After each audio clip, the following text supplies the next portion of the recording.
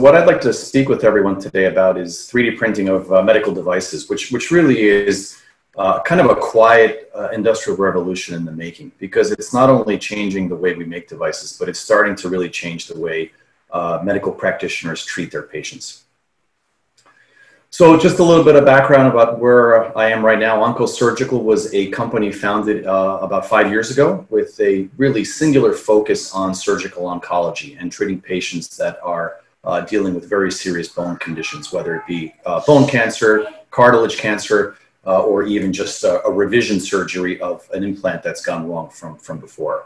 We're developing a range of different technologies, from 3D printing to digital platforms to antimicrobial surfaces, which is an area of focus for me right now. We do provide a variety of different devices that range from implants to biologics to personalized solutions, as I mentioned. And that's kind of a snapshot of some of the stuff that we're working on and getting off to the marketplace.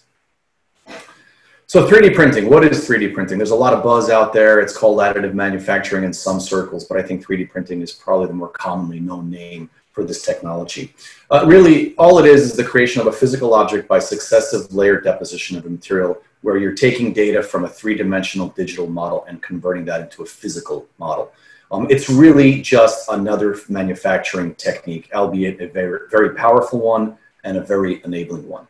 And to give an example, if someone wanted to 3D print an image of a brain from an MRI, they would start off with an MRI. They would convert that MRI two-dimensional image into a three-dimensional computer model. That data would be then downloaded into a 3D printer. The printer would run usually overnight, and out would come a plastic model with relatively, with an extremely close representation of the actual 3D model of the image, of the 3D CAD model of the image. Really, in a nutshell, 3D printing is just a very similar method to using Lego blocks to build up something, except here the Lego blocks are quite small. They've got high resolution, and with that you can get some pretty incredible detail in components that you manufacture via 3D printing. So this is an example of, it's a rendering of a 3D printer, courtesy of Stratasys. I got this from the public domain on YouTube. It's quite telling as to how it works. So basically what you're looking at is a powder bed in this case. You've got a machine that spreads over a layer of powder on top of another layer. A laser or some kind of high energy beam comes down, melts that powder together based on the computer model that it was fed. It happens very, very quickly, and it happens one layer at a time. So again, the analogy to using Lego blocks is quite similar. After the build is done, it looks kind of like an archaeological dig. You sweep away some of the powder, and out comes a component which then is physically removed. It can be used as is, or it can be subjected to further processing depending on what you want to do with it. So 3D printing has actually been around for about 40 years now. There are some major historical milestones that actually date back into the 19th century. There was a French artist that created 3D scanning using numerous cameras at various angles. In 1892, there was an inventor by the name of Joseph Lanther who invented wax layering, where he built up and created these 3D topographical maps. In 1980, though, was really kind of when 3D printing became a little bit more mainstream, where Hideo Kodama, he filed a patent to expose photopolymers to UV light, which would then make solids out of liquids, which was very interesting. About 6 years later, Andrew Lemaitre invented an application of lasers to make solid objects, again, layer by layer by layer, and he coined the term stereolithography. Around the same time, Chuck Hall in the US invented the application of U-light and stereolithography in the USA, and he really spurred the commercialization and the creation of a very well-known company called 3D Systems, which really pioneered a lot of the 3D printing work. A year later, Carl Deckard, he used lasers to melt powders layer by layer, very similar to that Stratasys example I showed you a few slides ago, and the term selective laser sintering was coined. And in '88, Crump invented what's called fused deposition modeling, where basically you're kind of extruding out some material, flying it and building up something, again, layer by layer. And that led to the creation of the company Stratasys. So there was a big jump in progress, obviously from the 19th century to the late 1980s. And then it kind of got quiet and then suddenly took off about 10 or 15 years ago, again, in the early 2000s. So 3D printing can be broken down into about 5 basic technology families. The first is material extrusion, known as FDM, where basically you take a solid filament, feed it through a roller, that filament gets melted, you liquefy the filament material, and then you extrude it out and you build up a component layer by layer, very similar to the way a Play-Doh extruder would be used. Another technology which I think is very interesting is vat photopolymerization or stereolithography. SLA or DLP are other acronyms that are thrown out there. And here what's happening is a laser source or a light source is hitting a reactive photopolymer and solidifying certain regions of it. And then that gets built up and pulled out of a tank, and you're left with a very elegant, very high precision component with quite tight tolerances. Very quick technology, but it is really kind of limited to the world of polymers. Moving on, another 3D printing family is, technology family is material jetting. This is basically very similar to 3D ink jetting. Basically what you do here is you use a binder and a material, you lay down a powder, and then UV rays solidify and coagulate those material powder particles together, forming a solid. Binder jetting is a very similar technology to material jetting, except here you're using either sand or metal, and you're exposing it to a liquid binder, pulling out rather large components made out of metal. And then there's powder bed fusion. This is probably the most commonly used application, certainly in the world of orthopedics. Powder bed fusion is very similar. It is, frankly, the video that I showed you earlier from Stratasys, where layers of powder are melted. In the case of SLS, one uses polymeric powders. They're hit by a laser. The powder particles sinter together, forming a solid component. SM or DMLS in the middle uses a laser to melt metallic powders, forming very precise components. And then you've got electron beam technology, or EBM, where instead of using a laser, use an electron beam to go down and basically do the same thing that a laser does. There's some advantages with the electron beam technology. It's very fast. It can also heat up a powder bed, helping engineers with something known as residual stress. When you heat up and melt materials too quickly, what can happen is you can get a lot of warping and movement due to residual stresses from all that heat. Electron beam kind of helps dissipate that heat a little bit more evenly. It heats the bed. So a lot of nice details in there which really enable this technology to do certain things that lasers can't do.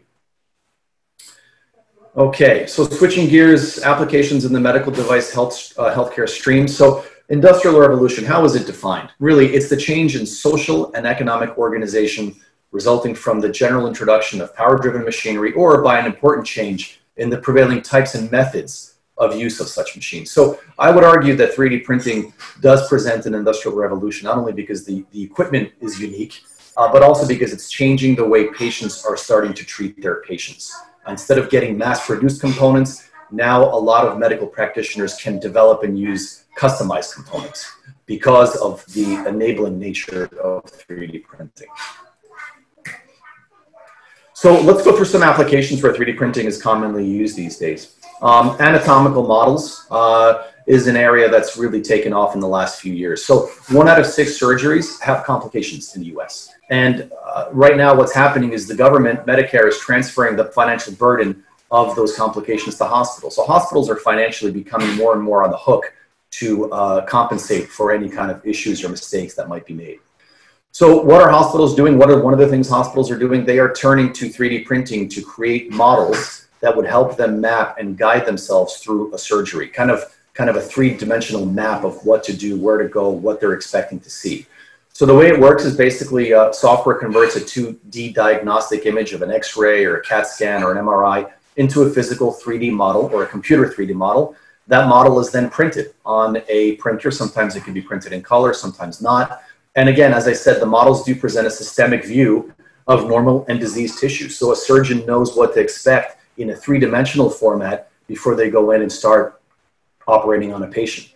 They can visualize, they can plan, they can practice, and they can actually share this with patients' families or even the patients to give the patients a better idea of what's going on and what's going to happen. And what we're seeing now is that there are more and more dedicated modeling teams popping up all over the country. You know, big institutions like the Mayo Clinic, they do well over 2,000 models a year to help them guide some surgeries and surgical approaches, or at the very least to educate patients, their surgeons, and to prepare for future medical cases. So dental is another big area where 3D printing has just taken off. It starts off again with an intraoral or a scan of a patient, of the patient's anatomy, of the patient's issue that they're presenting with. A 3D model is then created from that. It's 3D printed. Orthodontic treatment. Right now, 3D printing is used very commonly to print actual these aligners, or they're used to print the models that then are used to cast some of these orthodontic treatments. Crowns, excuse me, crowns, both temporary and permanent, are now being 3D printed, sometimes in dentist's office. I went to a dentist a few weeks ago, and they had a unit that was actually 3D printing in their office. So instead of waiting a few weeks for a casting, you can have the crown done within a day or two, or even within the same visit. And the same goes for dentures and implants. So adoption of 3D printing in the dental field is now the second highest in the medical device arena. It's projected to be a $9 billion market in 2027. So hearing aids. Hearing aids is probably the biggest use right now of 3D printing in the medical arena. Ear anatomies are unique. Back in the old days, everyone used to get pretty much the same hearing aid, and very often they were not comfortable. I remember people complaining about them many years ago.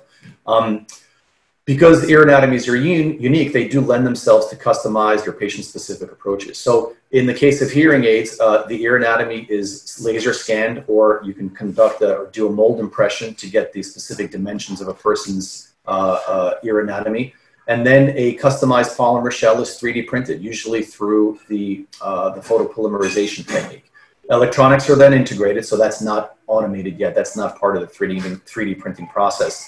And right now, because of that, within about 10 to 15 years, hearing aids went from being all standard production to being all now effectively 3D printed and effectively custom made for patients in the US. And there's about 10 million hearing aids in use right now within the US that are 3D printed.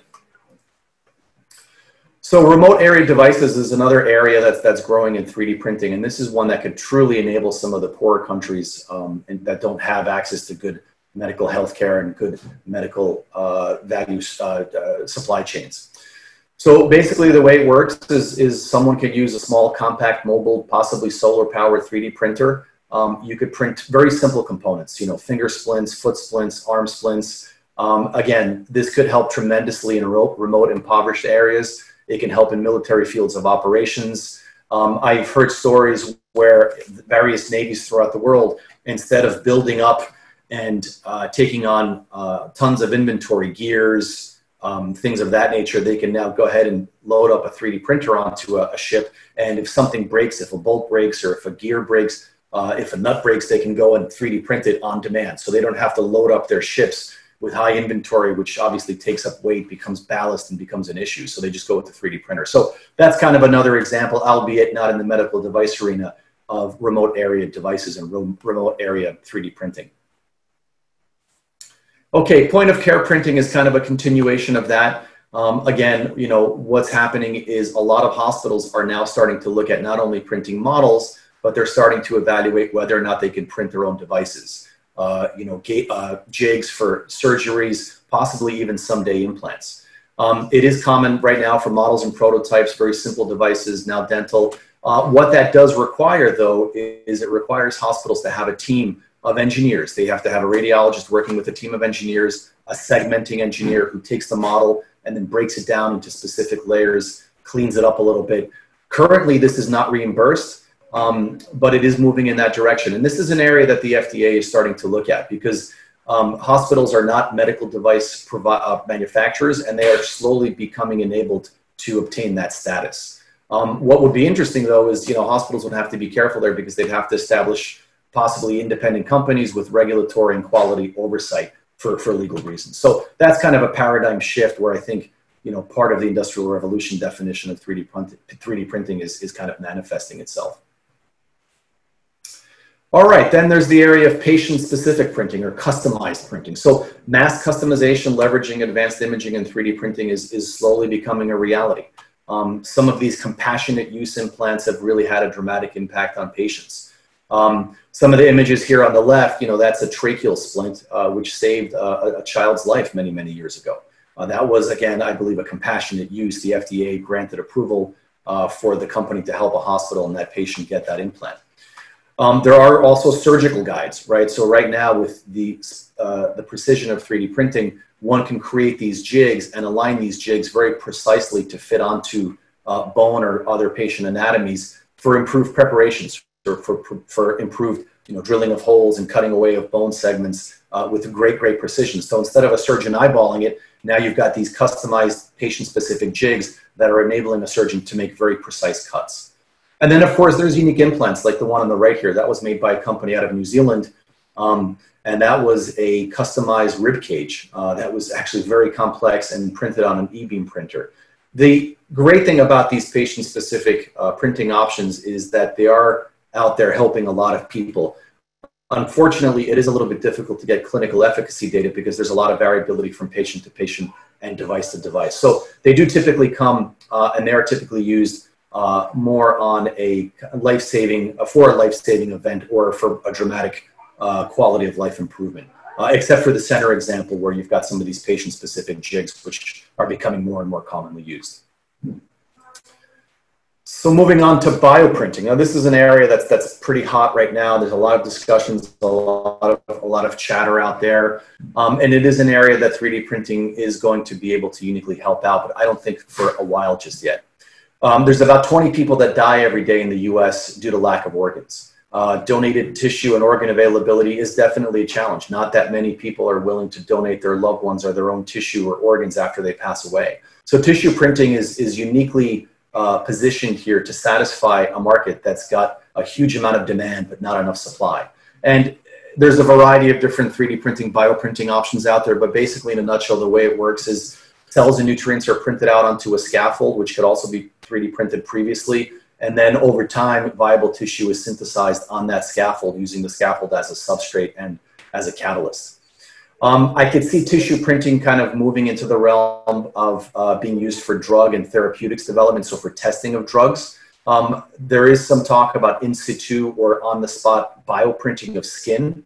But I do think that organ printing is still at least 10 years away. I think that's a very complicated area. There's still a lot of development to be done. Not only that, but to mention, it's also important to mention that regulatory constraints as to how you'd be managing a synthetic organ is going to be very interesting and very telling.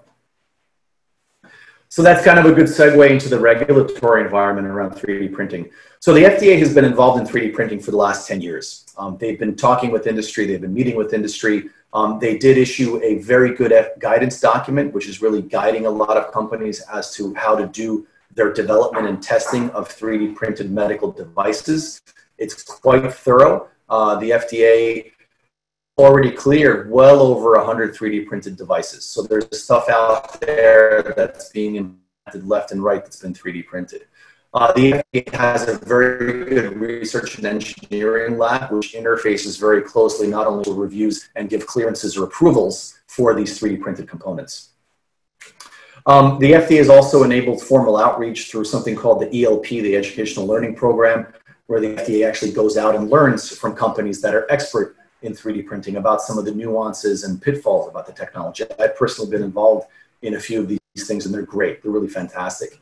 The FDA has highly trained reviewers that are not only trained by their engineers at the FDA Research and Engineering Lab, but also they're very experienced because they have cleared quite a few devices out there, and there's a lot of activity in this realm. They also have a wonderful pre-submission program, which was talked about earlier today in our conference, where the FDA can go ahead and take a look at what you're proposing to submit and the testing that you're proposing to perform and give you feedback.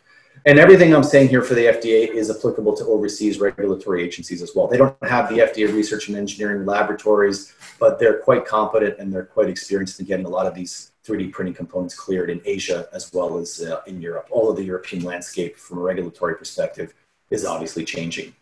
I think, as I mentioned before, some areas that are going to be interesting for the FDA to regulate is hospital point of care 3D printing. I know the FDA has been very active in this realm for the last 2 or 3 years.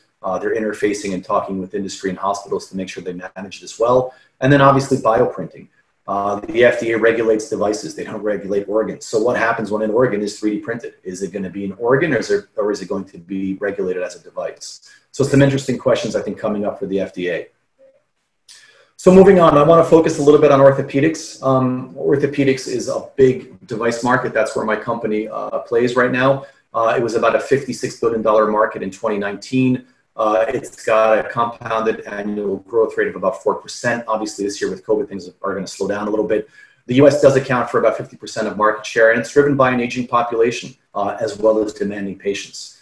Spine trauma, hip and knee replacements account for about half of that market. And titanium is the material of choice for both hip, spine, and trauma these days.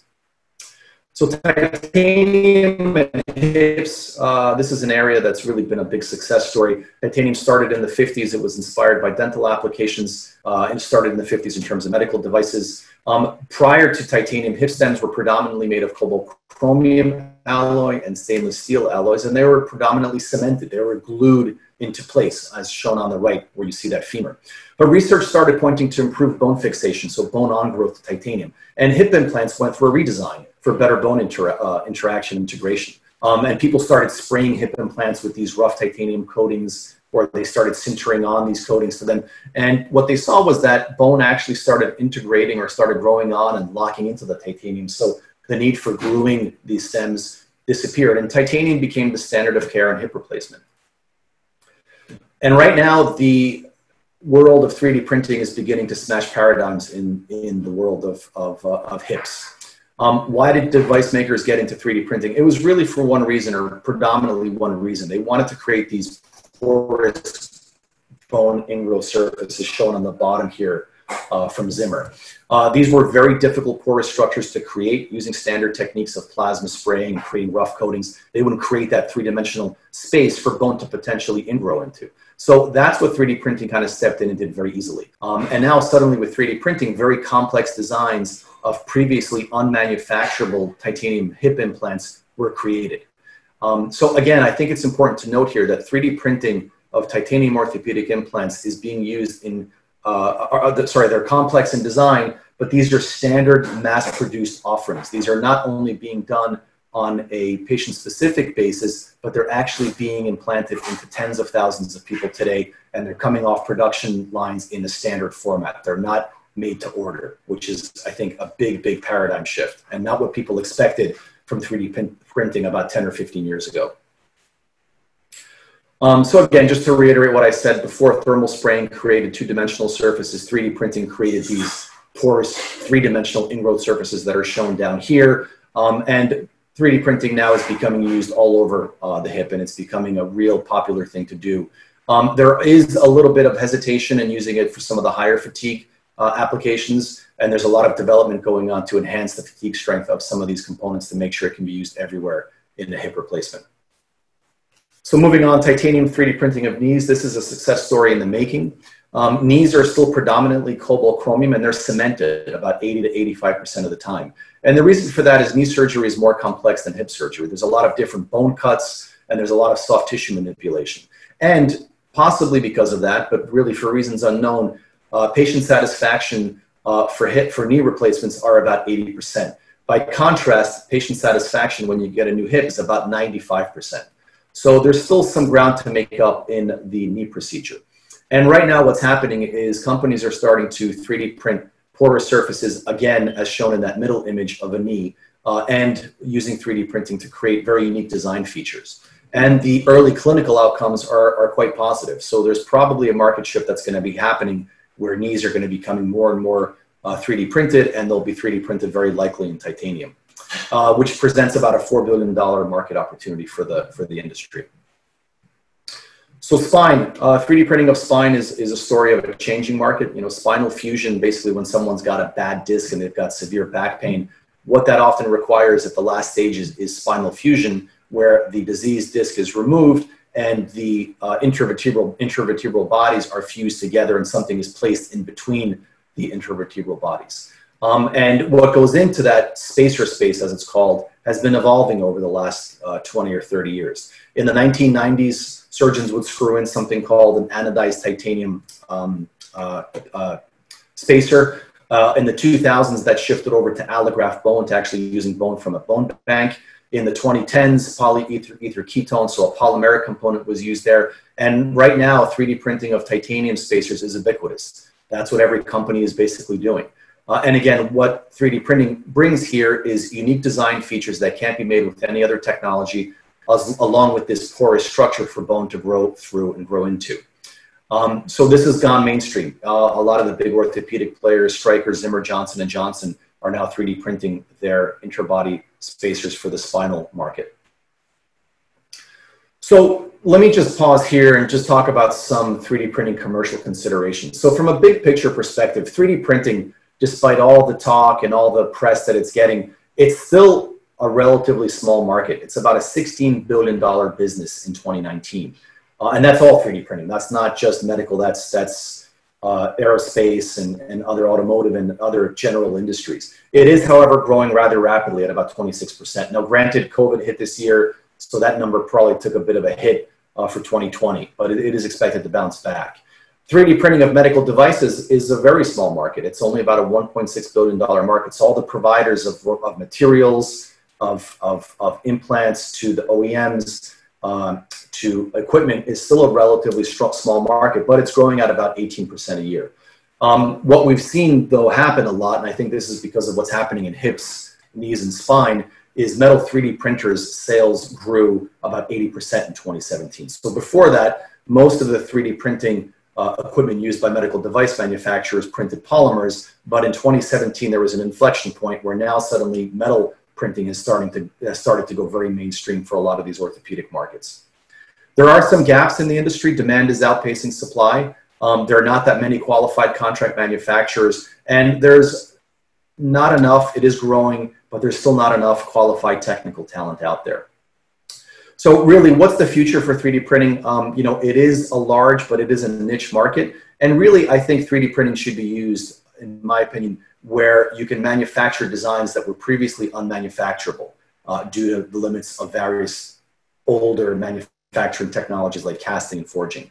Mass customization is certainly a maybe, but the clinical benefit's going to have to outweigh the cost here. Some of these customized implants can get rather expensive. Smart devices integrating electronics into 3D printing in situ, I think, is certainly an area that people are looking at right now. And I think, cost is a big barrier. Some of these pieces of equipment, they can run up to $1 million. And that's a lot of money for small companies. And it's a lot of money for big companies if you've got to buy 30 or 40 of these things to keep up with your demand. So I think people have to be on the lookout for inexpensive 3D printers, especially coming from China, where quality is going to be improving and has been improving. So let me just stop with kind of a success story at our company, Onkos. We have something called My 3D Personalized Solutions, where we work with surgeons side by side. Our engineers download an image from a surgeon. And in this case, on the upper left, it's a photo, or it's an MRI of a tumor growing on the lower part of the knee. What we do is we accept those images, we render them, we convert them into a 3D model. And then based off of that model, we design effectively a cutting guide that a surgeon can use to cut away the diseased bone, make sure the margins are good, to make sure you cut away any potential areas that the cancer can actually grow into the bone. Using some of that 3D modeling, we then create these 3D instruments, which enable the surgeon, as I said earlier, to make very precise cuts. And then using that same type of instrumentation, we can use that to create another guide or jig to cut out allograft, a bone from a donor, again, very precisely. And the end solution really is a patient that's got a patient-matched piece of allograft bone that attaches and integrates very, very precisely with their own bone. In the old days, prior to these types of solutions, a surgeon would have to hand cut the bone on the patient, and they would have to then hand cut the allograft bone coming from a donor as well. And the fit would not always be that good. It wouldn't be that precise. So we're hoping that this will improve clinical outcomes for the patients that we deal with. So in conclusion, I think 3D printing has certainly created some tectonic business model shifts, especially in the dental and hearing aid device arenas. Anatomical models have really helped surgeons improve some of their surgical outcomes. Customized implants have dramatically improved. In fact, I think we could even say saved numerous lives, or certainly saved some lives, but improved numerous lives. Point of care 3D printing, I think, is going to bring devices to hospitals and developing nations and regions that really need it. Bioprinting is certainly on the horizon, but I think it's still a decade away, speaking realistically. I think a great thing that's happened in the last 5 to 10 years is that regulatory agencies understand and they embrace this technology. At first, I think they were a little bit cautious, but once they learned that this is just another manufacturing technology, albeit a very enabling technology, I think regulatory agencies are understanding it and they're clearing products rather easily, as long as you apply the scrutiny and you do all the testing that's required to the devices that you're developing. 3D printing of titanium has gone mainstream. Again, it's being used not only on a customized basis, but it's being used to manufacture parts and have parts come off of a production line the way metal parts used to be cast or forged in a plant. Now you've got 3D printers, dozens and dozens of them running 24/7, creating standardized product, which are being implanted in people all the time. But it's still an untapped market, and it's certainly a market that's going to be growing in the double digits in the near future. And that is all I have. Thank you very much. Thank you, Gene. Any questions coming in?